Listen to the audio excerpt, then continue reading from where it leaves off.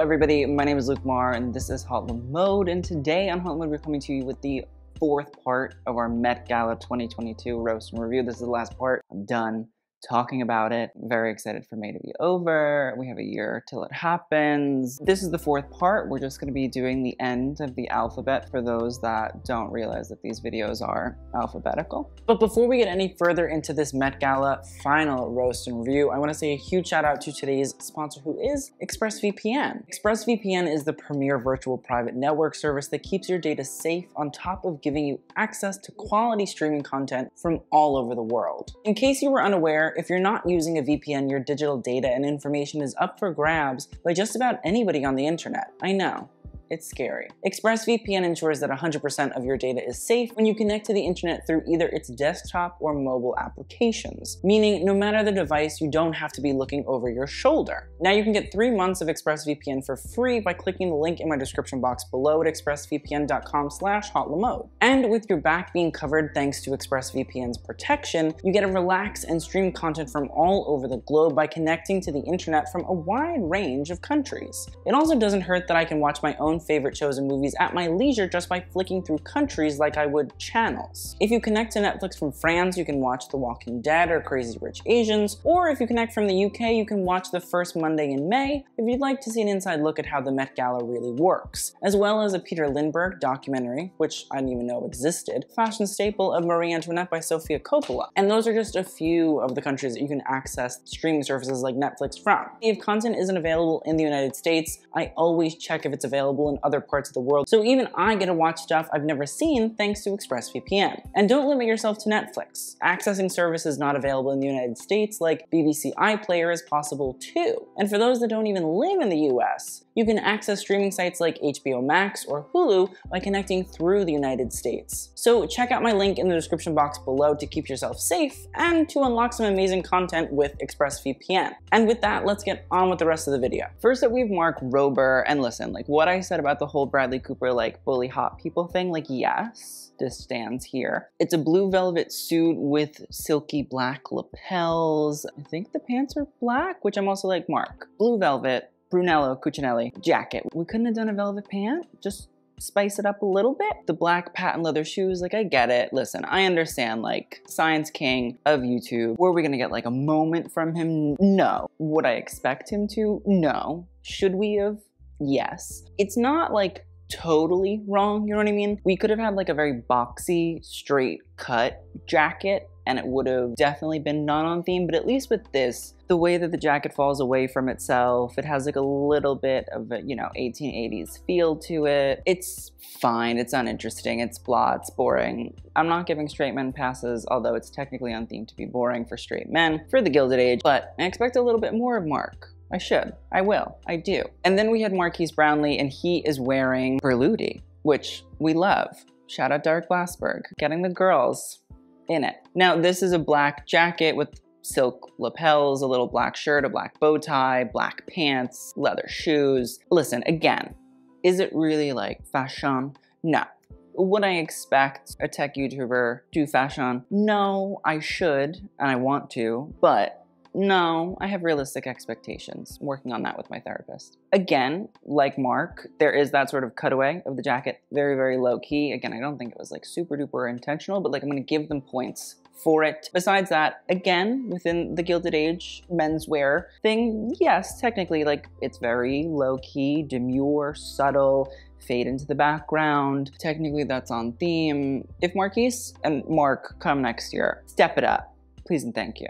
Next up we have Maude Apatow, and she is wearing Miu Miu. Now it's a black velvet off the shoulder dress. The straps are banded together on the bicep. And then we have what is essentially a sheer lace and polka dot, also fringed dress that sort of descends down from the bust line. It's not really that great at all. If you wanted to, you could be like, oh, Madame X, like Sergeant, da da da da da. The straps are here. Madame X, they're here. They're also like chains. So that's my thing, is Miu Miu, we could have done a little chain. I know we could have. I know it could have happened. I think that's my general issue is, especially for Miu Miu, I think Emma Corrin is a great example of putting on a look that is referential and a moment, and I think Maude needs to talk to her stylist about that, because evidently if Miu Miu was doing custom for others, you know, with intention, with referencing, it's not Miu Miu's fault. It's a you problem,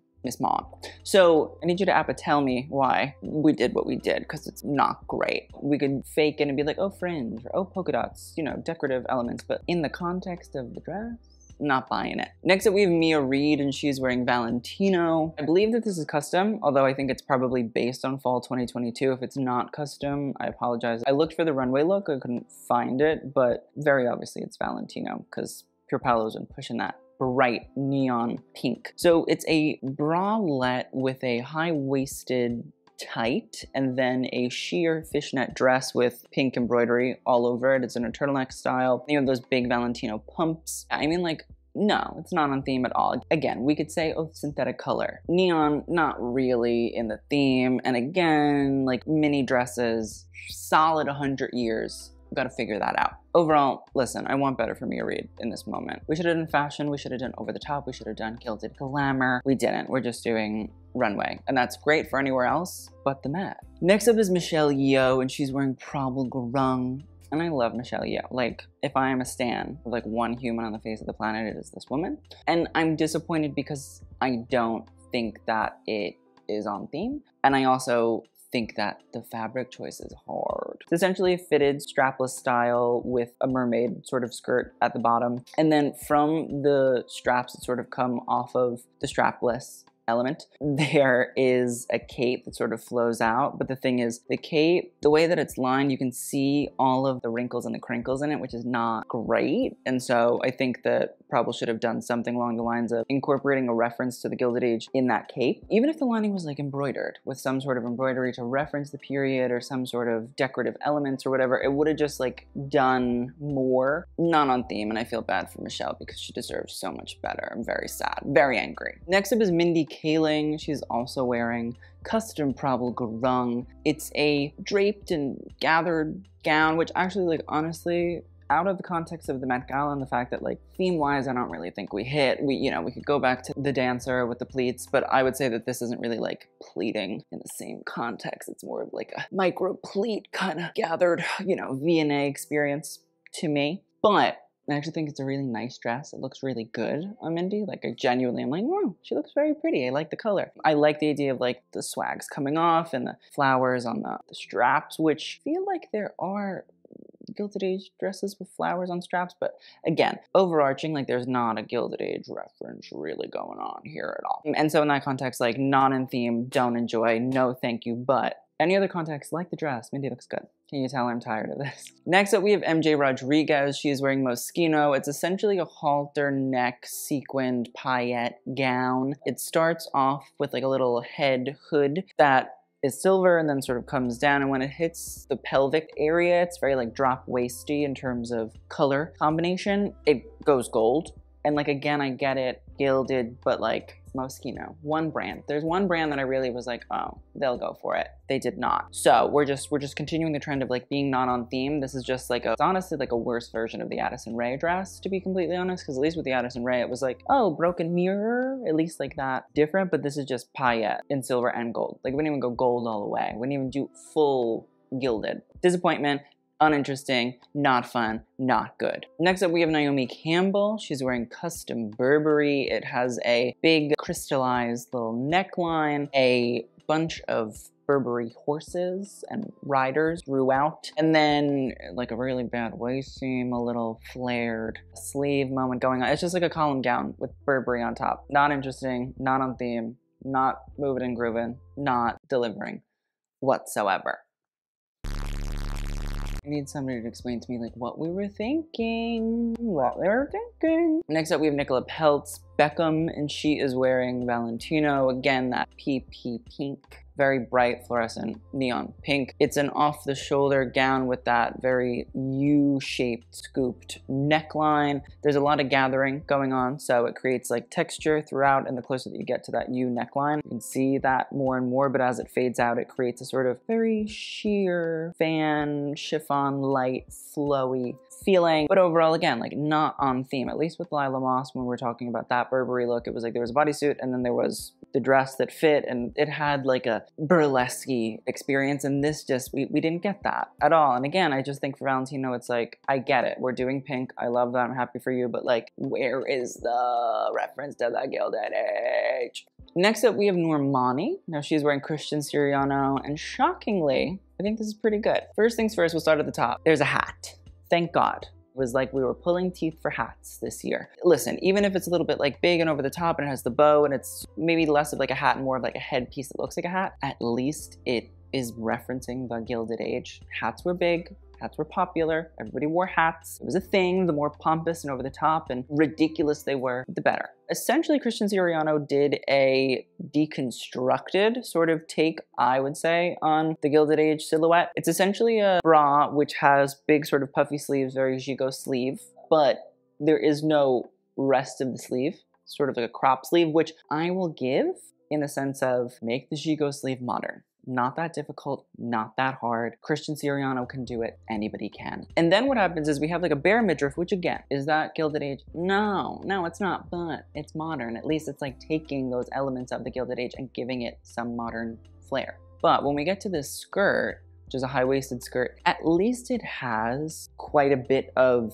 silhouette to it. It's essentially a gathered, layered poofs. They're kind of like large bubbles of fabric that are layered on top of each other. And so at first I was trying to figure out if there was like some sort of back element, you know what I mean? Like if there was a back to the dress that was protruding and sort of large. But what I think Siriano did here, instead of doing it on the back where you'd say, oh, bustle, it seems like where Normani's left is, there is a flatness to it. So essentially, I think what they did, because I know that Normani and Christian Siriano worked together on this quite a bit, it feels like instead of it being on the back, the bustled element, they've shifted it to one side, so it looks like it's on her left side. So the left side is that flat element of the bustle, the right side and the front and the back, actually where the bustle sort of happens. So if you look at it from this way, essentially what they've done is they've rotated it by 90 degrees. I think that's actually smart. Of course I want to see like a beautiful bustle in the back, sure, but the modernization of it is to make it asymmetrical, make it interesting. And again, you still have that emphasis, you still have silhouette, you still have very much so right side of Normani's skirt does protrude out quite far.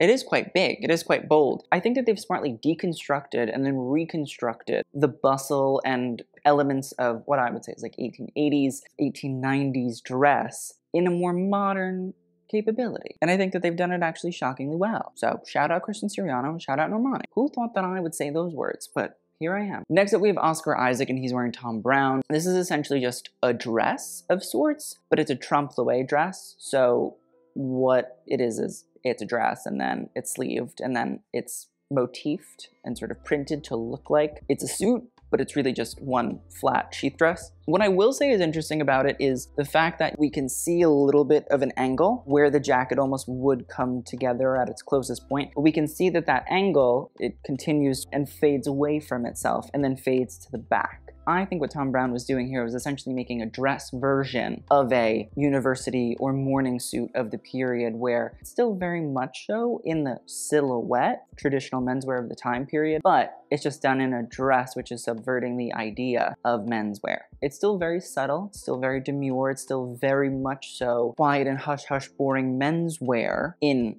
theory, but in practice, it's a dress, which would have been very controversial for the time, obviously. And I think that honestly, they've done a great job because they're still capturing the essence of menswear of the time period, but making it modern. Not that hard, not that difficult. Shout out Oscar Isaac and Thom Browne. Next up, we have Paloma Elsesser, and she is wearing Coach. This is a custom look. It's essentially a corset top, which in the context, it has the wire hooks, it has the wire eyelets, which were a part of the period. That's what made corsets a lot more accessible to people and a lot easier to sort of get to fit people, is these wire eyelets instead of having to loop and lace and put all of that sort of stuff in and tighten it. Here you just had the eyelets and you hook them on, and you could hook them on yourself because it's in the front. It makes sense. So I respect that. And then it has a sort of garter that comes down. You can see little garter strings. And then it's a lace skirt with little delicate embroidery. I weirdly enough, listen, do I think it's like so totally on theme, absolutely hitting? Not completely. But again, I think it's the modernization of the styles. Instead of doing very simple, weird lingerie and lace, we're doing the corset of the time period and making it outerwear, which making boudoir and lingerie styles outerwear is very much so a modern concept, but that waist is very much so cinched. I wouldn't say it's completely like S-shaped, but I do think we're definitely getting an hourglass figure from that corset. I think that the wire closures are very, very nice. Very subtle and niche nod to the period, but again, it's an important nod that nonetheless works. And then pairing it with a very stripped down skirt in lace, I'll take it. Lace still was very popular. People collected lace, people made lace, it was a thing. Overall, I think Paloma did a pretty decent job getting it done. It's a lot less bustle da-da-da-da-da than one would want, but I think it's more so a focus on undergarments of the period rather than outerwear. Next up, we have Phoebe Bridgers wearing Jonathan Simkhai.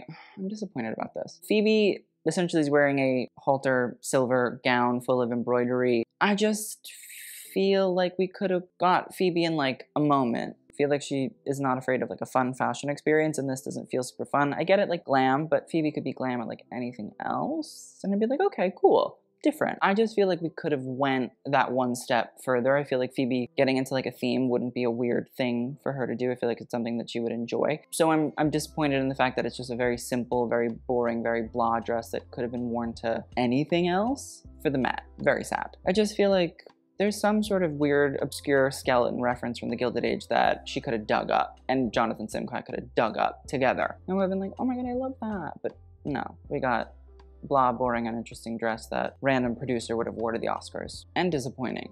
That makes it worse. You know what I mean? When your parents are not mad at you, they're disappointed. Disappointed. Next up, we have Phoebe Dynevor, and she is wearing Louis Vuitton. I'm not sure if this is custom or not. She is a Louis Vuitton ambassador, so I'm sure that this is like a reference and or a piece from an old runway that was sort of reworked. It's essentially a bra top with a sheer sort of panel. There's a large sort of lace peplum skirt situation right at the waist area that comes down, and from that flows just a skirt of polka dots, and I believe that there's some lace going on at the bottom with embroidery of some sort that's shiny and sequined or metallic or crystals. That overall, it's just not great. Listen, if it's maybe a reference to like burlesque dancer costume or something in that range, like, I'm wrong. But I just feel like instead of doing that peplum skirt where it flares, I think we should have just done it where it was draped. I understand that maybe over top of sheer, maybe we wouldn't think it works, but I feel like we could have draped in a sort of circular motion that lace around, and it would have added some sort of element of interest, of intrigue, of referencing to the decorative styles of the period. It just feels like we wasted an opportunity by just doing what to me is like more or less a 1920s moment. Again, I get it, sustainability. I'd rather she had just done like a little Regency moment, because I could have said, oh, Phoebe, she's referencing costume parties. Next up, we have Precious Lee. I would say in the same way as Paloma, this is most definitely a reference to lingerie of the period. It's a large, very much so, wasp waist corset with the wire closures, which again, period, bing bang boom, got it. But the rest of the dress is sheer. It's like a black sheer turtleneck, and then it sort of comes down into a skirt, and as we can see, it becomes full of golden paillettes. It's a custom Altuzarra look. I just feel like we could have done a little bit more in the skirt area to make it like a little bit more interesting and intriguing. I understand that for Joseph Altuzarra, this seems to be like a very common thing. We'll talk about Rachel Brosnahan later, but golden paillettes were like what I think he was doing. I just feel like we could have switched it up for Precious and sort of played into lingerie, boudoir, something of the period. Maybe instead of doing like a fitted skirt like that, done like a petticoat of some sort, maybe like a little bit of a baby crinoline or a crinolette or something, just to like give it some intrigue and interest. I just don't think the paillette fitted skirt train situation really like is Gilded Age. I love the fact that we went for the corset. I think it's gorgeous. And again, I think the way that it wraps around and still sort of showcases the bust, great. I think that it fits her really, really well. Love, again, the reference to the sort of closures of the period, but the rest of the dress is a flop. Next up, we have Quannah Chasinghorse, and she's wearing a Prabal Gurung dress, but also a necklace by Lenise Omiyasu, who is a Native American artist and jewelry maker, which I'm very excited to talk about. So the dress isn't really, in my opinion, the main focus. It's pretty much just a gathered light blue chiffon dress with a curved neckline and crystallization at the neckline too. But most definitely, the necklace is the intriguing element. Now, listen, when I did my Gilded Age explanation video, I didn't get to include as many elements of the history as I would have liked to, and most definitely there is not any information about Native American culture during the period. But the really cool thing is Quannah is a Native American model and wanted to make sure that that was most definitely brought up throughout her look. She has said that this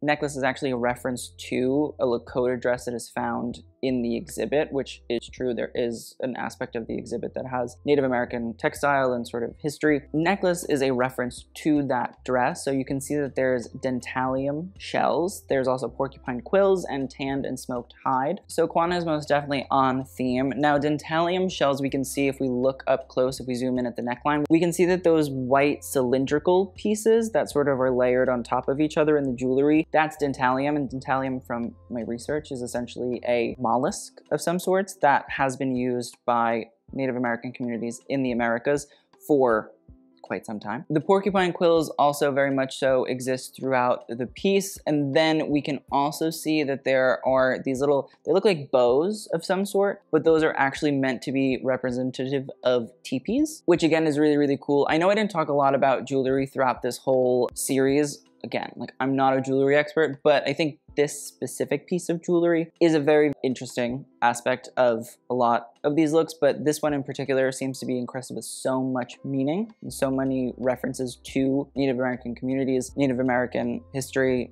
Native American culture. The Gilded Age, I don't believe, was an amazing time for Native American communities at all. I mean, with the expansion westward by white people to colonize the areas, it most definitely was a thing that allowed white people to continue colonization, to murder, to attack, to do horrible, horrible, horrible, atrocious things to Native American communities all throughout the US. And those stories are being brought to the forefront of people's minds when we look at, talk about, and discuss the jewelry that's here. I'm a stan. I think she's an icon. I think she's a legend. I think she's a star. She looks stunned. Next up, we have Rachel Brosnahan, and she is wearing Altuzarra gown. It's essentially a bra sort of style. It has a little string wrap around at the waist, and then it's a high-waisted skirt that falls into a large train. And again, like, see, when we're talking about Precious and here Rachel, you can see the paillettes are very much so reduce, reuse, recycle, I would say. If we want, we could be like, oh, the little strap on the waist or a reference to a stomacher. I don't believe that. And overall, it's just kind of like a blah, boring, and interesting gown. Again, gilded. We get it. We understand. We looked it up. Lovely. Happy for you, but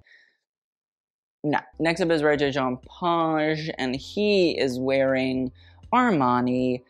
Again, fully hot people. It's a blue velvet, just a suit jacket. And then there's little crystals at the lapels, which I like. Again, in any other context, I'd be like, oh, cute, nice, into it. But yes, but no. It's just kind of blah. I feel like we could have played on something more. I feel like the suit jacket doesn't even really do the whole, like, flare out thing. I mean, like, it's like a tiny little baby bit, but, like, not enough for the girls to love it. So, thank you for being hot, but, like, no. Next up, we have Riz Ahmed, and he is wearing a custom look by 4S Designs. Now, Riz had one of, again, like, the more thoughtful look of the entire red carpet for the Met Gala, and essentially this look is made up of what looks like workwear shirt in blue with little buttons, a white tank top, and then pants that are tucked into knee-high sort of breech boots. Essentially, the look is a reference to the working class of the Gilded Age, which nobody else really seemed to do in that sense. Maybe, you know, Cynthia Erivo, I would say, in the same sort of way, but her reference, I think,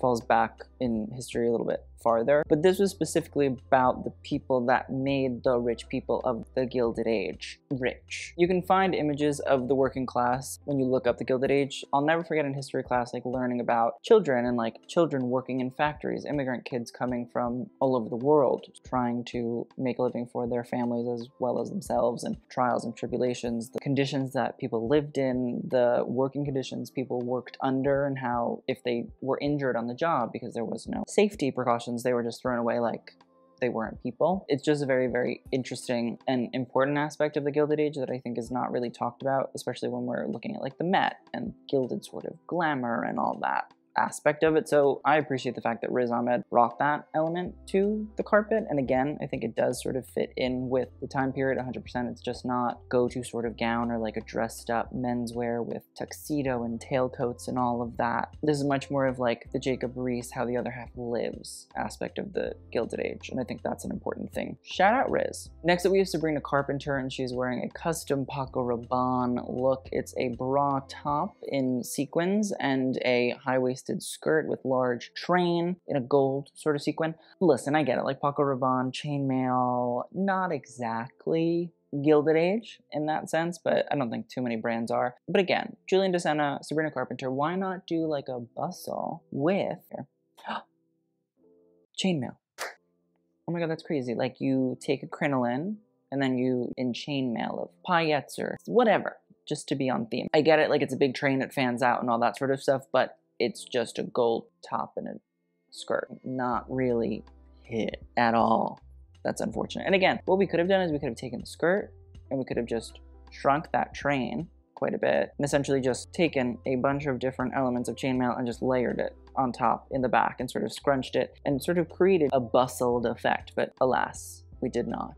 And that's the issue overall. Like if we can look at it from the back, there's no bustle, baby. Baby got no bustle. So we need to work on that. Next up is Sebastian Stan wearing Valentino. This was like a hot, like contested look of, is Sebastian on theme? No, Sebastian's not on theme. It's a wool coat over a tracksuit jacket, a front pleated pant, and a t-shirt in hot pink. It's not on theme. It's just Valentino pink. No, not on theme. You know that. Straight men who are hot, get it together. You're a mess. You're a disaster. Uninteresting. And guess what? The hotness will not stand. Will not do what you want it to do. Next up, we have Shalom Harlow, and she's wearing Ralph Lauren. Now, this is a look from the fall 2022 collection, I believe. And essentially, it's a strapless dress in a red silk that comes down towards the top of the hip, and then it's a black sheath skirt. The part of intrigue is the bow and tails at the back that create a train, but also it's like somewhat at least kind of partially like a bustle. Like it's not an actual bustle, obviously, but at least there's like an emphasis on the back. Like we're so desperate at this point that like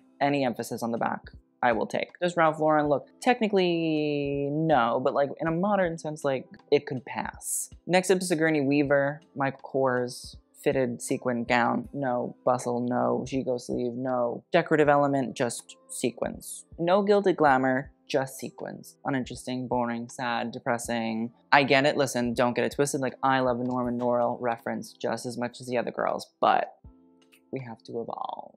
Next up is Simone Ashley wearing Moschino. It's like a micro sequin bra top. It looks almost like a mosaic and it creates like a boob motif. It's a high-waisted skirt and a little black sort of sleeve. Not on theme, I'm not understanding. It's not on theme. Why are we not making things on theme? And again, like the Moschino Fall 2022 collection, I feel like is a good example of like crazy cookie over the top. Like we can do it. Why not do it with them? Next up, Sophie Turner, Louis Vuitton, custom. Also, she's pregnant, so like,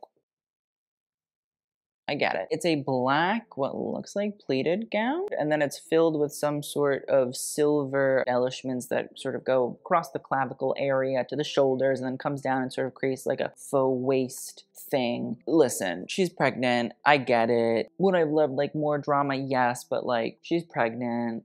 We'll let it slide. It's fine. I understand. Wish it was a better look, most definitely, because like then the baby would have been serving too. Next up is Stromae wearing Mozart, which is a brand I don't know anything about, but I love the look.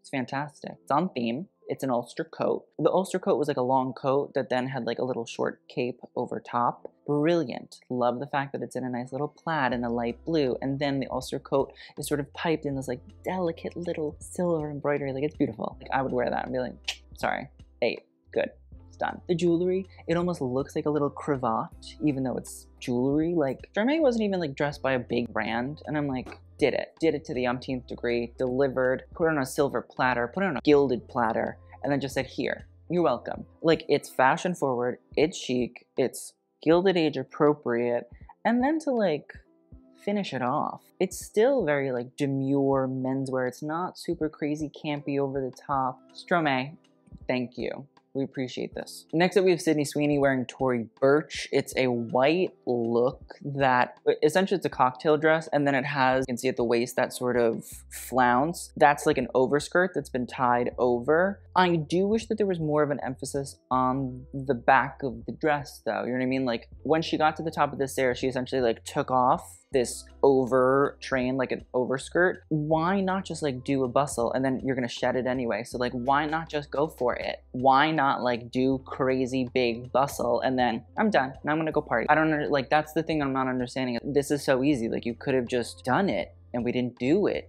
I'm not understanding. Sydney, I'm not understanding Tory Burch. If we zoom in close, we can see that like the bodice is very much so boned. So like appreciate that, that's really cool. Love to see that. But I think the skirt, it just falls flat when it could have really been a moment. And then in reality, it's not even like she was gonna have to wear it all night. So like you could have just done it for the carpet and then moved on.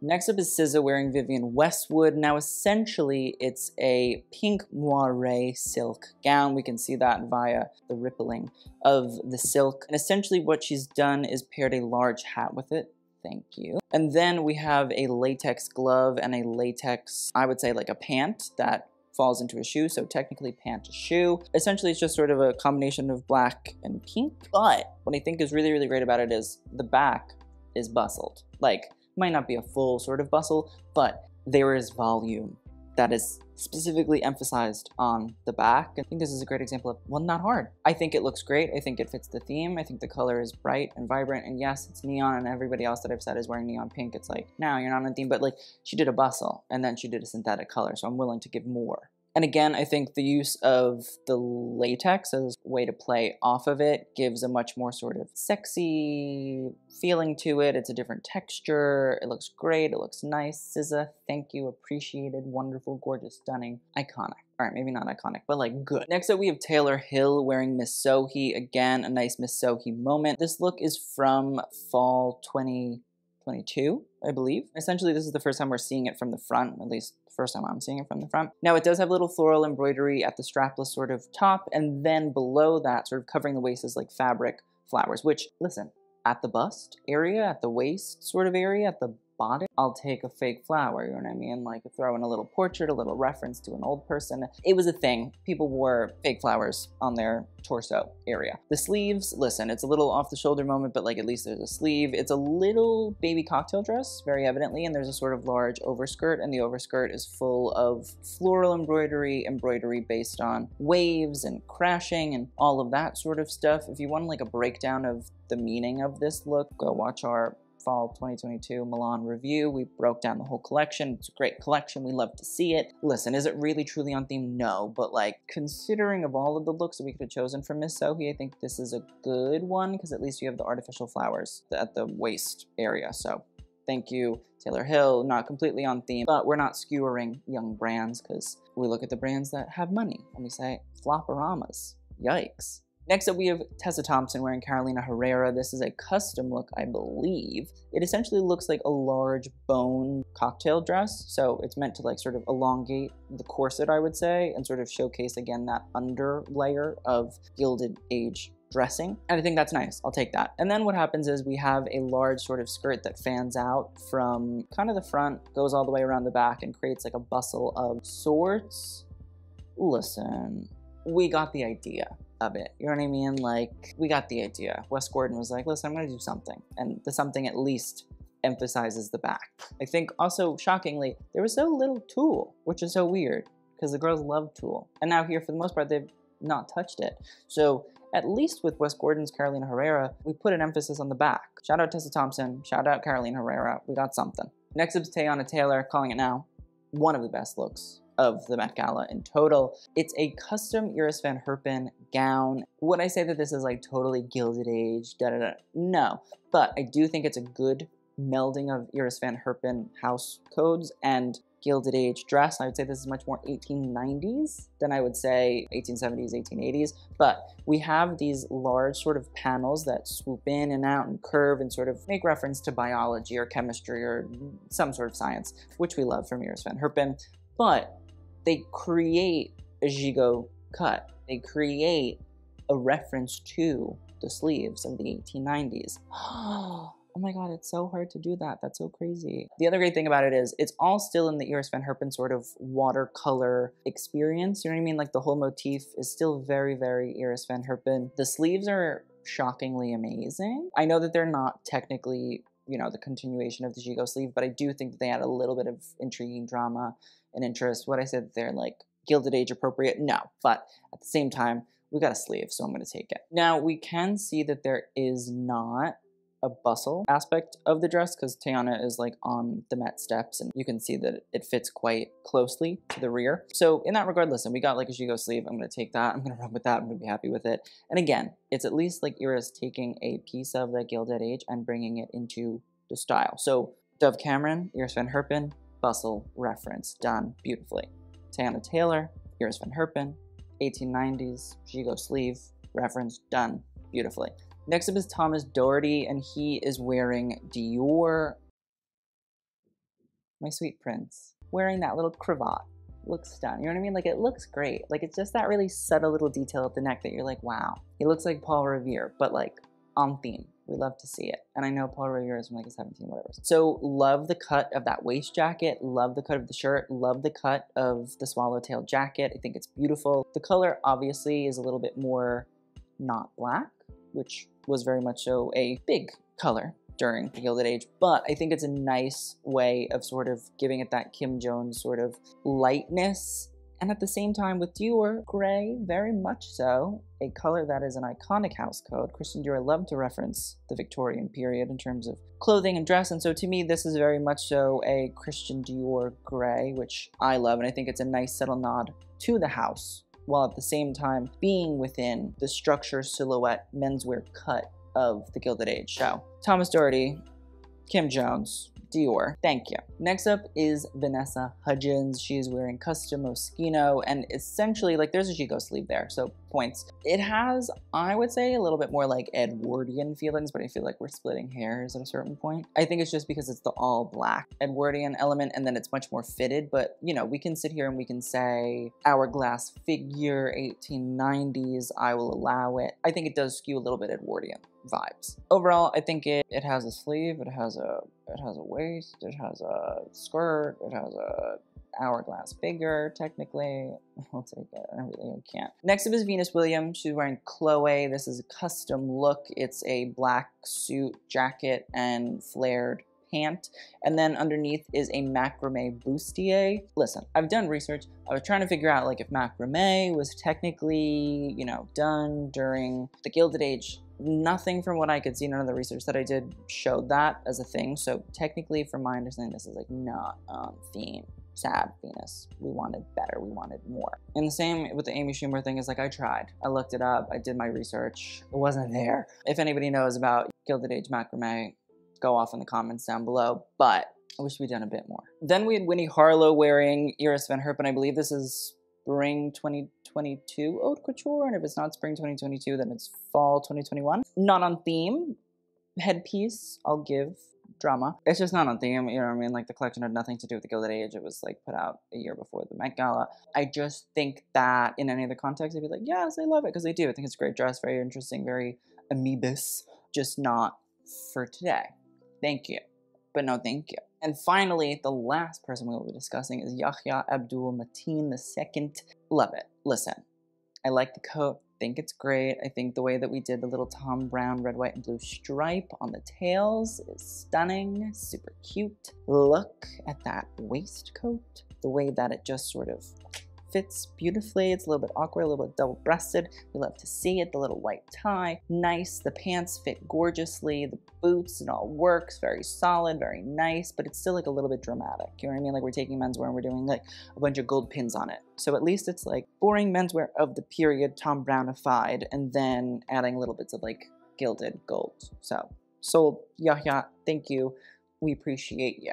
So that is the end of this Met Gala roast and review, thank goodness. I'm very much so tired of talking about it. I'm sure you're all tired of looking at it. Let's do the best and the worst. So best, I'm gonna put Teyana Taylor in there. Oh, I'm gonna put SZA in there. I'm gonna put Stromae. I'm gonna put, oh, Riz Ahmed.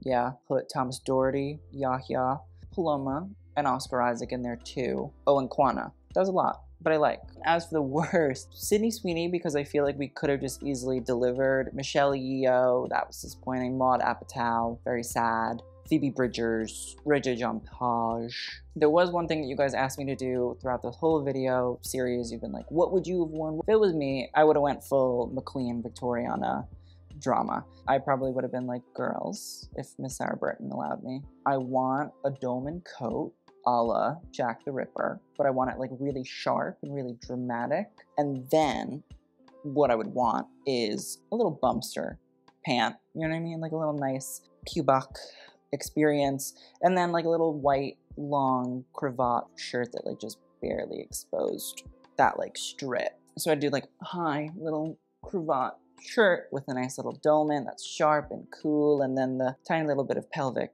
exposure, and then a nice tailored bumster pant. Hope that like they put wires in the end of the dolman coat so it would flare up just like a little bit so you could see like the crack of my ass. And then like a nice, you know, Victorian Gilded Age reference boot, and I'd be sold. Be happy.